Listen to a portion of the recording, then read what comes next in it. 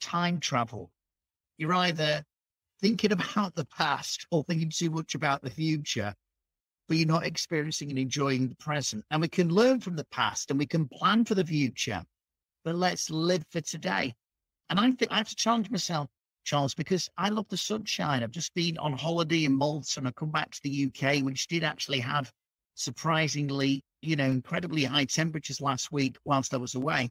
And now it's grey and wet. And I'm like going, feel the rain on your face.